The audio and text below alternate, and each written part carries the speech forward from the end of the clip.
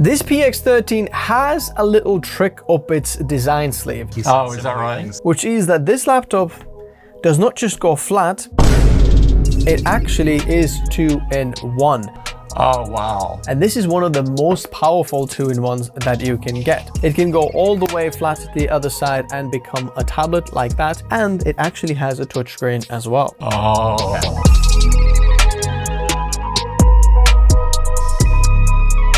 Licensing Windows is cheap and easy with whokeys.com. And if you use the code TN20, you get an extra discount.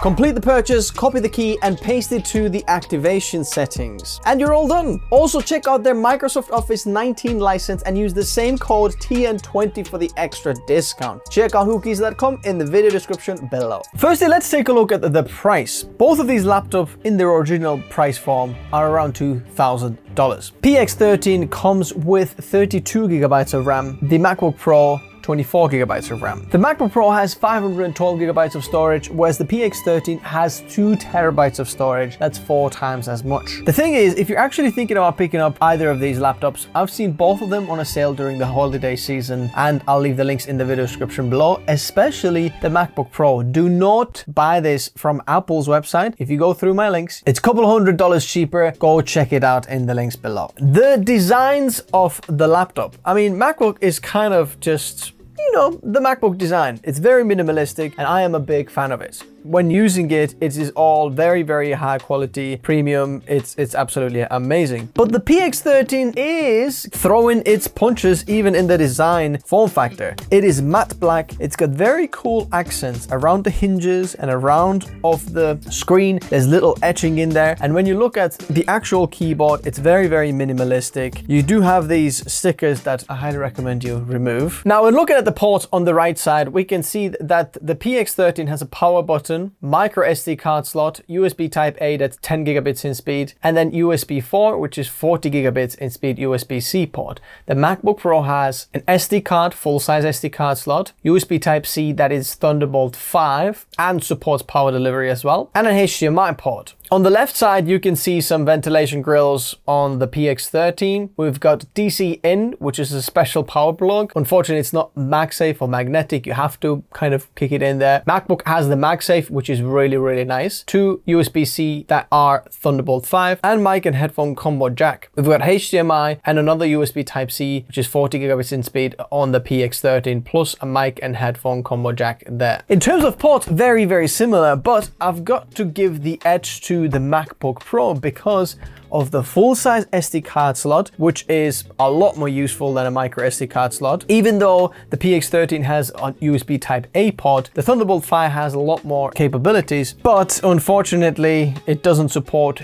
external GPU, even though Thunderbolt 5 would be awesome for that. The main thing in terms of the ports for me is the SD card slot. The micro SD card slot is not actually that useful. Then the screen. The PX13 has an OLED 13-inch screen, whereas the MacBook has a 14-inch liquid retina XDR display, which is basically Apple's own version, what they want to call a mini LED. Even though the technologies are different, OLED has slightly deeper blacks than the MacBook, but the biggest differences are in the hertz. The PX13 is only 60 hertz panel, whereas the MacBook has up to 120 hertz. Both of them 10-bit, wide color range and very color accurate screen for both of the creators. I believe because of the 2-in-1 aspect of the PX13, I want to give the win to the PX13 just because it does support pen support and touchscreen. It's a little bit more versatile for creators compared to the MacBook. Now, when it comes to keyboards, there's a lot of people who don't like the Apple keyboards. I don't really mind. I think it's pretty good, and the way it works, I'm not one of those people, because one of my favorite keyboards is the Logitech MX keys, which is very low profile. It's not mechanical, and I love it a lot. But at the same time, when you have tried the PX13, I've got to say there is something extra with these keys. It just works a little bit nicer. This is one of the nicest laptop keyboards that I have used. You're never gonna miss the keys. It's very nice tactile feedback and actually a lot quieter. For somehow, these keys are a lot more dampened. Listen. But when it comes to trackpads, the Mac, there is no competition for Mac. The Mac trackpads are the absolute best. The way it just works is insane. It's haptic trackpad, which means that wherever you're gonna click, you can have feedback with your finger. Whereas on the PX13, we have a trackpad on the hinge. But there is an interesting secret that you don't see on any laptops. There is an integrated hybrid Asus style here, which you can turn on by pressing this little circle on the top right corner and swiping down towards the bottom left corner. And then this little light there comes on. And then when moving your finger around there, you actually, as you can see, Asus style came on there. And you can use this as either brightness. I can adjust the system brightness, but when you're in creative applications like Photoshop, Premiere Pro or something else, you can actually map this dial to do different things like timeline scrolling or brush sizes or something like that. So there is a little bit extra customization that you can add to your creative workflow with this. But the most important thing, performance. How does this compare to the MacBook? Can it even beat it? Well, firstly, looking at CPU in Blender. The PX13 is about 20% slower in monster scene, about 9% slower in junk shop scene, and about 4% slower in classroom scene. So the M4 Pro with 12-core CPU, bear in mind that this is the cut down version, not the fully saturated M4 Pro chip. The M4 Pro is better. Looking at the Blender GPU here now though, the PX13 is 51.2% faster in monster scene, 26% faster in junk shop scene, and 54.4% faster in classroom scene. That is a huge, huge boost in 3D. And that is because this tiny little guy is actually featuring NVIDIA RTX 4070 laptop GPU in there. And it's super, super powerful. It's got 8 GB of dedicated VRAM. Graphics performance in this 13-inch form factor, I would like to see which other laptop can match that. This, for a creator, is absolutely insane. There is a little caveat though. The 4070 is not available everywhere in the world, especially if you're watching from the US, you must be mad. For some reason, Asus decided that they're not gonna send the 4070 version in the US, and you're only gonna have to be happy with the 4060. That being said, the 4060 is still super, super powerful, and I expect it to still beat M4 Pro cut down version in 3D applications. And it would be a lot cheaper as well compared to the 4070 model. But check out the links in the description below if you want the 4060 or 4070 version. Then a browser benchmark, Speedometer 3.0, the PX13 is 55% slower. That is very, very embarrassing. Now, in actual real world usage, when I've been using both of them, it doesn't feel that bad, okay? The PX13 still very, very snappy in browser as well, but you can feel the MacBook Pro is a little bit better, but it doesn't feel 50% or half the speed on the PX13. But then another 3D application, Redshift, the PX13 is 42.75% faster. That is a huge gain in any 3D applications. These are just two that I have benchmarks for. If you look at actual over 3D applications supported on both of them, the PX13 wins big time. Because of the NVIDIA graphics card inside there, you will have so much better support in any of the 3D applications. So if you're doing 3D, the PX13, it's a no-brainer. You're gonna have to go with this one instead of the MacBook Pro. But then looking at Geekbench, again, the PX13 is almost 30% slower in single core score and about 27% slower in multi-core score.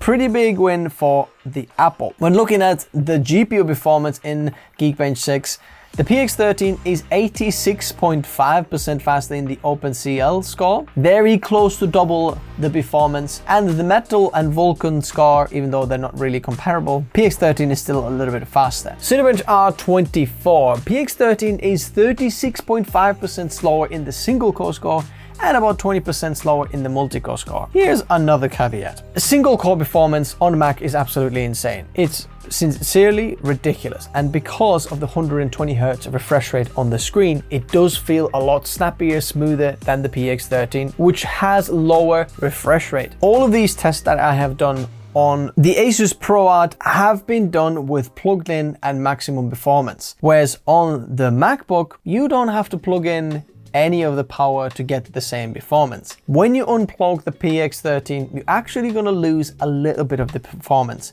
but it's not as bad as we've seen in the past on Windows laptops. From 113 to 110 in single core score, and losing about 20-30 points in the multi-core score in Cinebench R24, which is only a couple of % difference, but regardless, it's not the full performance when you're unplugged, and that's the point. Moving on to Photoshop, and the PX13 is about 22% slower in the overall score, 32% slower in the filter score. The MacBooks are absolutely insane on Photoshop and photo editing applications, especially in Adobe Suite. So if you're looking for ultimate photo editing performance, MacBook is the one to get. But moving on to Premiere Pro, we can see that the PX13 is about 4 to 9% faster in the overall scores, which is very, very surprising to me. I would have expected Apple to be performing a lot better, but the NVIDIA GPU and AMD CPU,